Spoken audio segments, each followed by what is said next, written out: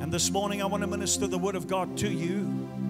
I want you, if you would please, to open your Bible to the book of Luke chapter 24 and verse 1. Luke 24 and verse 1, as I speak to you this morning from the Word of God here on this beautiful day of resurrection.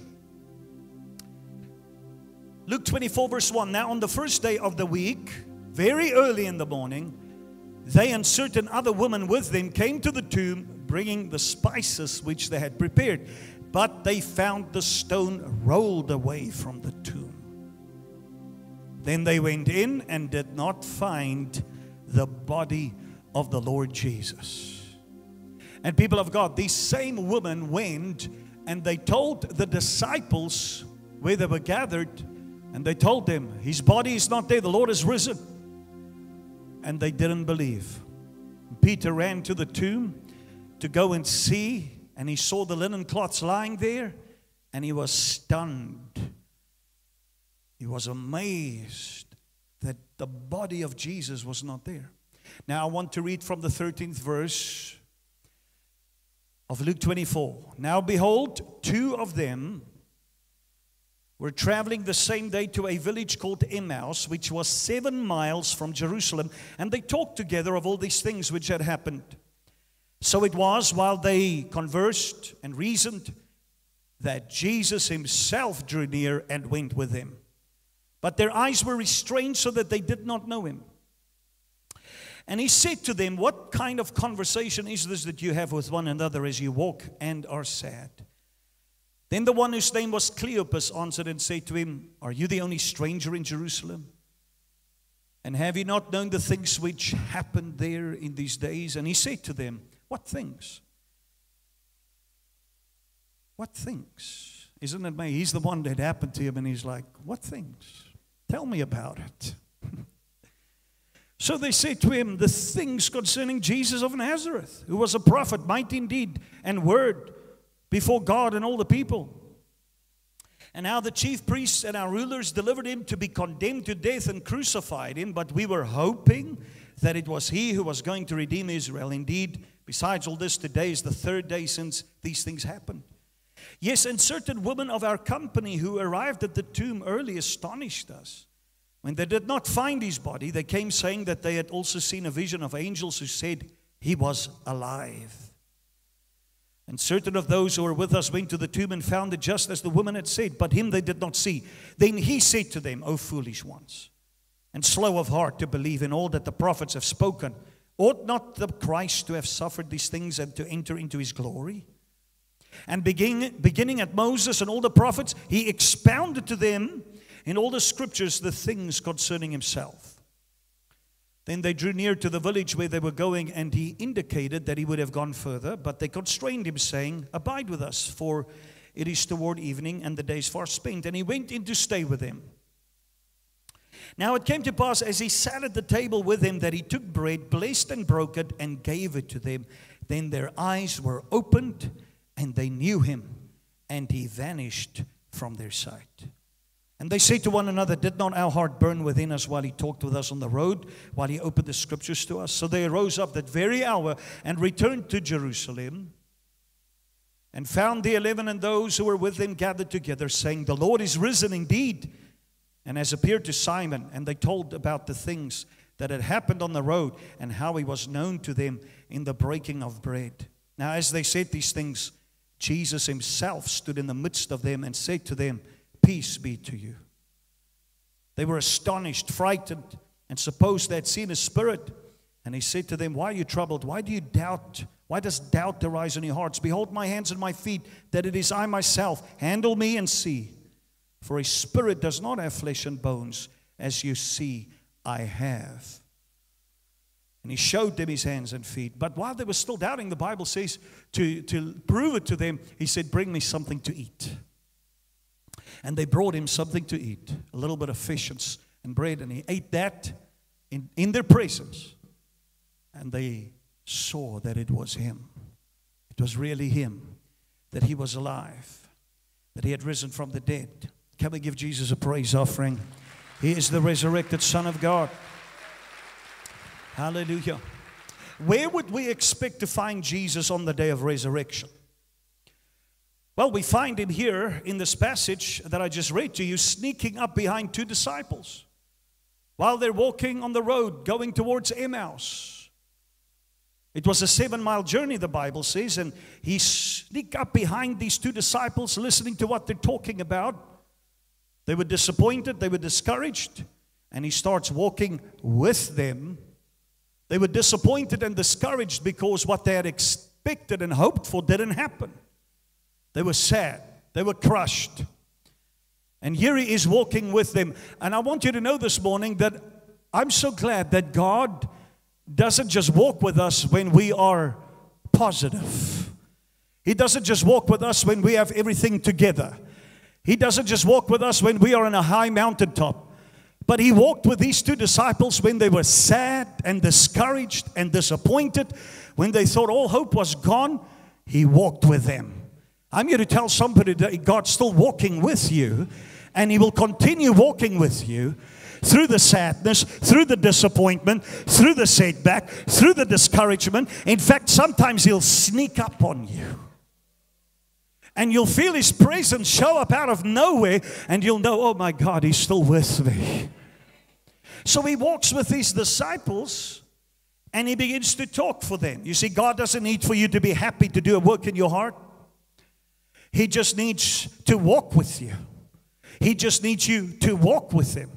So he walks with these disciples to Emmaus. Emmaus was a very insignificant place. In fact, today they don't even know where it was.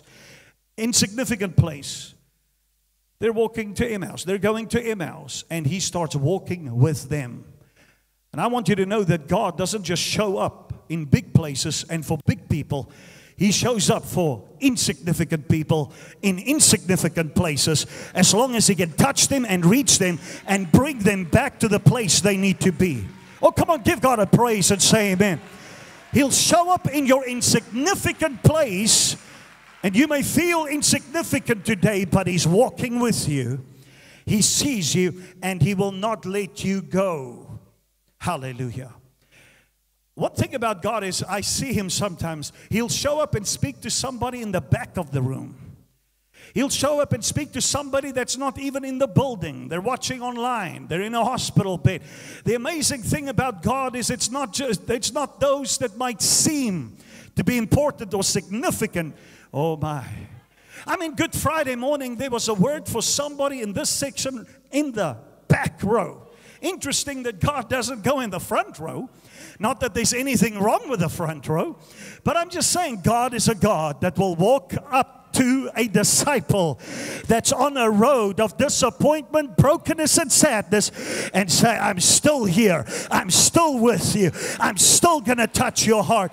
Can we give this God, this Jesus, a praise offering today? And what I love about the Lord is he speaks about himself. He doesn't speak about these things that they are sad about. He asks them what is going on. They tell him. But then he begins to speak about himself. And the Bible says he spoke to them. And from Moses, throughout the scriptures, he begins to reveal to them, starting from the beginning, from Moses and all the prophets, he begins to talk about himself. I don't know what he spoke about, but I'm sure he began to refer to the Passover lamb. The Passover lamb that had to be killed, that had to be slain, whose blood had to be shed so that there could be a deliverance, so that sins could be forgiven. And he is the Lamb of God, and he had to be slain, and his blood had to be shed. So he's talking to them about himself, and he's talking to them on this 7-mile journey. To walk 7 miles at a steady pace will take you about 2.5 hours. So it's about 2.5 hours that he's talking to them and walking with them and sharing with them. And they're walking towards Emmaus for 7 miles, and he is expounding the word, showing them in the word. This had to happen. He walked all the way. He walked all 7 miles. He didn't walk halfway. He didn't leave them before they got there. He walked all the way until he got to Emmaus with them. And I'm here to prophesy to somebody. He's going to walk all the way with you. He's not going to give up on you in the middle of the process, along the road, all the way. All 7 miles, every step of the way, His word will carry you. His promises will carry you. His presence will carry you. And then they come to Emmaus. And when they come to Emmaus, He begins to show like He's going on. I'm going to go on further. Bye-bye, guys. But these 2 disciples do something. They say, please come in. Stay with us for the night. And they invite Jesus in. They make room for Jesus. And I want you to know that Jesus is amazing. Jesus will wait until you invite Him. He won't come into your life until you invite Him. But the moment you invite Him in, then He takes over. I'm saying to you, the guest becomes the host.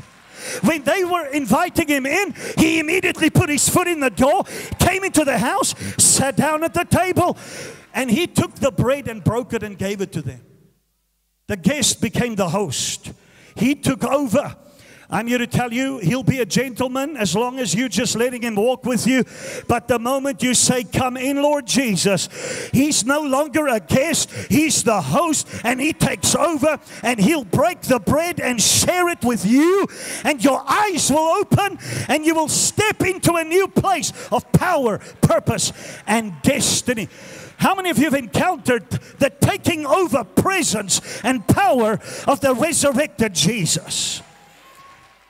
Some people just walk with Him. Some people let Him pass them by. Some people let His presence go on by.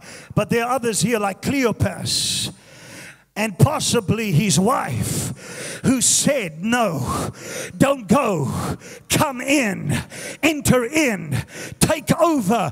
When God takes over, your life will never be the same. When God takes over, your marriage will change. When God takes over, He will reroute you. He will redirect you. You thought you're going to Emmaus, but you're actually going back to Jerusalem with resurrection power to go tell everybody that Jesus is alive. I prophesy to you today, there's a resurrection power of God redirecting your life. Hallelujah. Hallelujah. They saw His presence and His power when they have invited Him in, and He broke the bread, and then He vanished. And they said to one another, did not our hearts burn in us when He spoke to us? And I'm here to tell you, their hearts were not burning anymore. They were sad, depressed, and discouraged, broken and crushed. Their hopes were gone. But when He spoke, their hearts began to burn again. I believe today hearts are going to burn again. Hearts are going to burn this morning. Your heart's going to burn again with purpose, with power. Hallelujah. They recognized Him when He broke the bread. When He gave it to them, they recognized Him, because I'm sure when He broke it and gave it to them, His sleeve moved and they saw the scar. And when they saw the scar, they recognized it is Him. And when they recognized Him, He vanished. Hallelujah. The presence and the power of His resurrection transformed their hearts. It's only a true encounter that can change us, that can change our hearts. Their hearts were burning. Their hearts were changed. And after this encounter, they simply got up. After 2.5 hours, 3 hours of walking, getting there to Emmaus, as He breaks the bread, His resurrection power touches them. They encounter Him in a new way. They got up and they went back. They started going back 2.5 hours, walking back to Jerusalem, because they couldn't keep it inside. They couldn't keep it quiet. God redirected their path. He said, you're not staying in Emmaus. You're not dying in Emmaus. You're not going to be hopeless in Emmaus. You're going to get up and go back to where I assigned you to be. And you're going to fulfill your purpose and destiny in the kingdom with my resurrection power. And they went back all the way. And after 2.5 hours, they get there to tell the disciples Jesus is alive. Just for the disciples to tell them, we know. He also appeared to us. He appeared to Simon. And as they're talking, Jesus stands right there. And He says, here I am. Peace be upon you. Hallelujah. What a day of resurrection. That's what we're celebrating. Hell lost that day. Satan was defeated that day. Jesus was raised from the dead. That's why we're here today. Can I have 100 people to give God a resurrection praise and a shout and a jump and a dance? Somebody give God glory. Woo! I've got good news for you today. This resurrection power is going to redirect you, reroute you.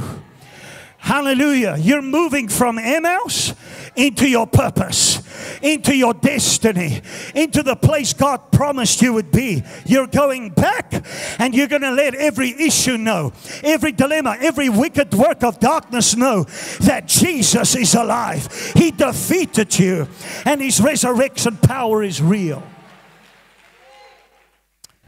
Hallelujah. Because He got up, we can get up. Because Jesus got up, we can get up. How many of you know He didn't get up so we could stay down? We sang it in the early part of the service. Get up, get up, get up. Because He got up, we can get up. And not only get up, but we can go back. We can face whatever we ran from, because Christ is in us, the greater one, the great hope of glory. His resurrection power lives in me. Would you tell the person next to you, get up and get back? Oh, hallelujah. He's real. He's alive. His resurrection power is in us. There are many of us that would not even be here today if Jesus wasn't alive. If He wasn't here, if He wasn't alive, if we didn't encounter His resurrection power, we wouldn't be here. This is not a career. This is not a job. This is not a profession. This is life. This is resurrection life. This is not a religion. This is not a tradition. This is reality. This is life. This is resurrection. This is real. Hallelujah. Thank you, Jesus, for the resurrection power.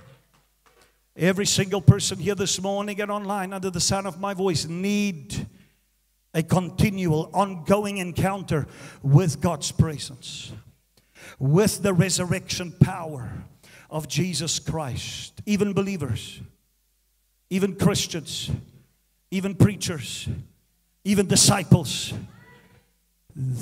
The two disciples needed an encounter, and that encounter changed them. They were never the same. All of us need an ongoing, continual encounter with God's presence. Why do we need an encounter? Because without His presence, we stop transforming. We go back to Emmaus. We go back to the way things used to be. We lose the fire. We lose the passion. We lose the urgency. We only transform when we encounter His presence. Transformation is supernatural. These two disciples could not be changed or transformed by just being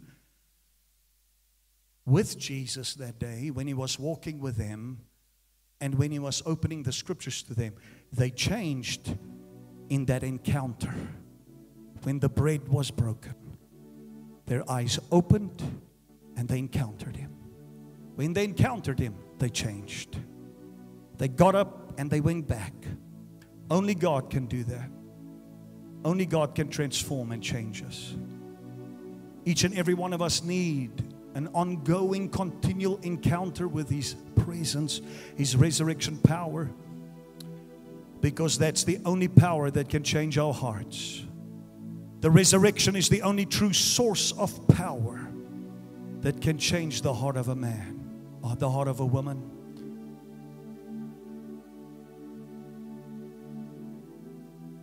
Only the power of His resurrection can change our hearts. We need an encounter like these two disciples, because when a person doesn't have an encounter with God's love and resurrection power, when setbacks come, when problems come, when disappointments come, we can lose our faith. Our faith can be shaken. we can lose our focus, our direction. These two disciples, they were shaken in their faith. But what kept them was an encounter with the living Christ, the presence of Christ manifesting in their lives. The world and the devil cannot stop a person with an encounter. I'll say that again. The world and the devil cannot stop a person with an encounter. A disciple like Cleopas that had an encounter with the living, resurrected Jesus could not be stopped, could not be paralyzed, could not be held back. People of God, a true encounter with Jesus will make you forever a fearless and bold witness of the reality of the resurrection of Jesus Christ. An encounter. I'm not talking about religion. When issues come and setbacks and problems and things come against you, religion cannot hold you. Your faith will not be shaken if you have a true encounter with Jesus. These two disciples went back because they had an encounter. Their faith was not lost. I've seen many people come and go, Christians come and go, lose their faith. I've seen people, good people, Christians, lose their faith, shaken because of things that happened in their life. But what has held me, what I believe is going to hold you, is the encounter that we have had with the living God. How many of you say, I need a fresh encounter? How many of you say, I need a new encounter? How many of you say, I'm in need of a now encounter with His resurrection presence and power? We need a fresh ongoing encounter, because a supernatural encounter brings the reality of Jesus Christ into your life.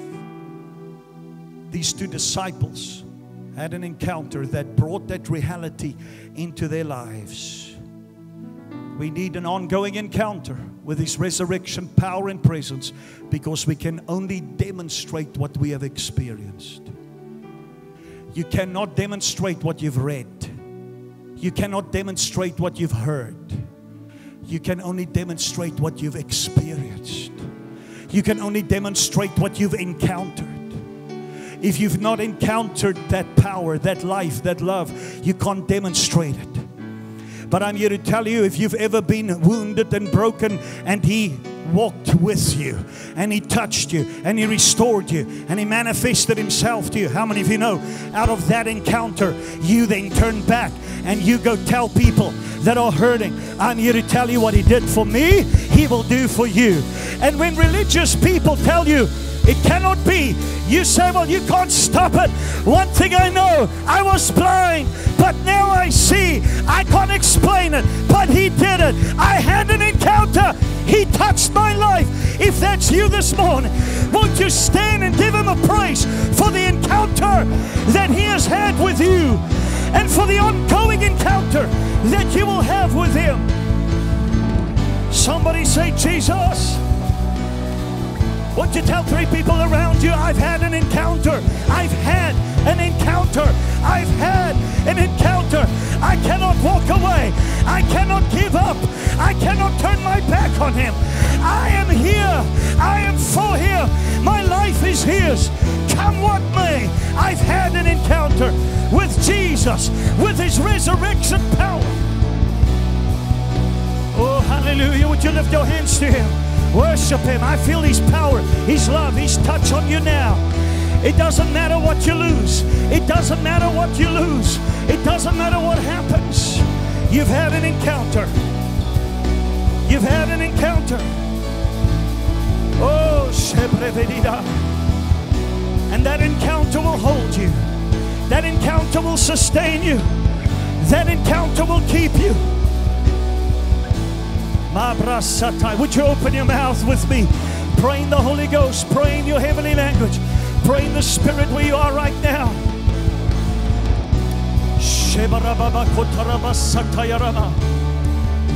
Oh, like those 2 disciples today. I believe Jesus is causing your heart to burn again. The touch of God is upon you. The fire of God, the presence of God, the power of God is moving upon you. His resurrection established His kingdom and dominion over sickness, over darkness. He is risen, He's alive, and He still saves, He still heals, He still delivers. It's His resurrection power that proves His deity, that proves His kingdom, and that proves His power. His resurrection proves that He is Lord. Oh, hallelujah. There where you are, receive it, receive it, receive it now. Like those two disciples on the way to Emmaus, today we encounter the Lord. What the flesh cannot produce, the resurrection power will produce through faith in the Son of God.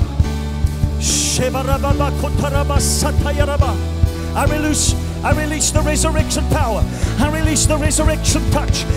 Receive it where you are right now. In the name of Jesus. Would you pray out loud with me as you lift your hand to Him? Come on, let's pray. Every Cleopas, every disciple on the way to Emmaus, would you lift your voice and pray with me this morning? Let's pray together. Let's pray. Lord Jesus, Lord Jesus, thank you, Lord, that you are walking with me on this journey. Thank you, Lord, for your resurrection power, redirecting my life. I'm coming back into the fullness. I'm coming back into the anointing. I'm coming back into the flow of God. Move in my life. Take over, Lord. Take over. Come in. Take over. In the name of Jesus, I receive your resurrection power now. In Jesus' name, in Jesus' name, in Jesus' name. In the name of Jesus. In the name of Jesus. That's right. Receive it. Receive it. Receive it.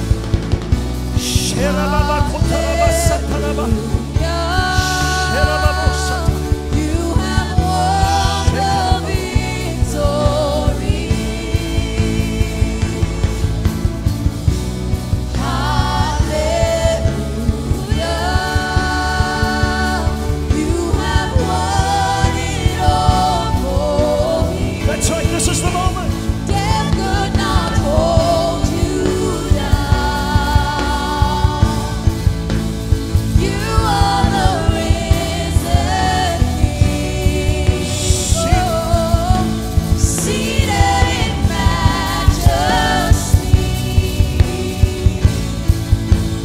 You are the risen King. Hallelujah.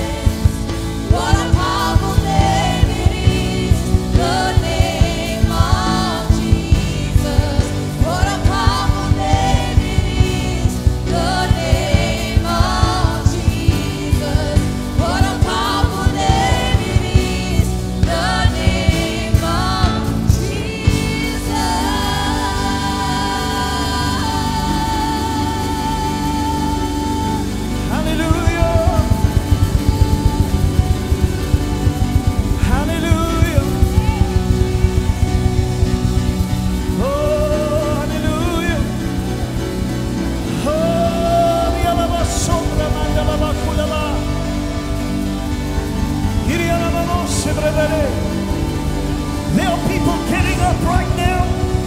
There are people going back right now. You're going back. You're stepping out. You're going back with an encounter, with a revelation, with opened eyes, with fire in your heart, with fire in your eyes, with fire in your voice, with resurrection power. This is your week, this is your year, this is your moment. If you believe this is your time, your week, your year, your month, April is your month for an open heaven. April is your month for breakthroughs. April is your month for miracles. If you believe it, give him 60 seconds of the biggest, highest, greatest praise now. Praise. Yes.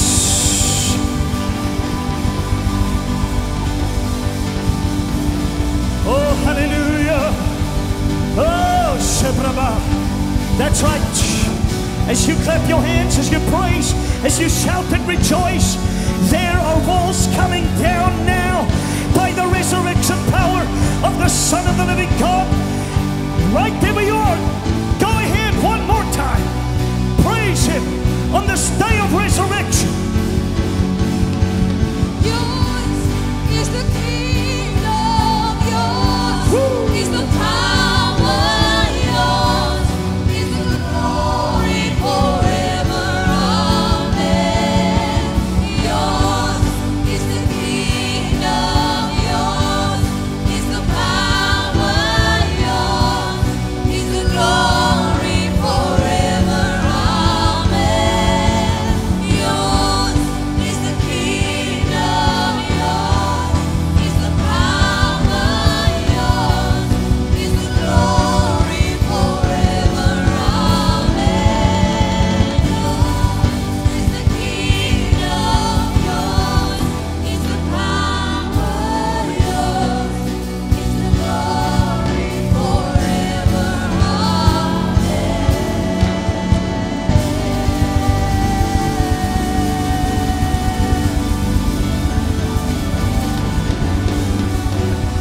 When I say three, I want you to shout the walls down like Joshua, like the armies of God. Are you ready? 1, 2, 3. Come on. Shout! Yeah! Release that power. Release that sound.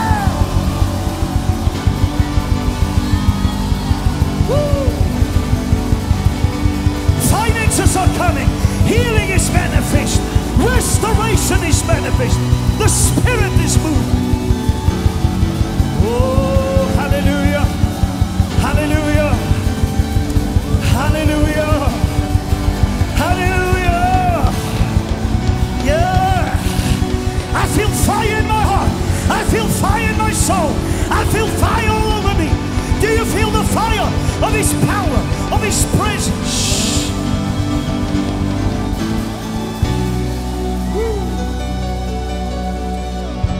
Would you, in closing, would you find 2 or 3 people and tell them, my heart is burning, my heart is on fire, like those 2 disciples. My heart is on fire, my heart is burning. Hallelujah. People of God, we love you. We're praying for you. We'll see you Sunday. Go ahead. Go in the fire. Go in the power. Go in the resurrection glory. In Jesus' name.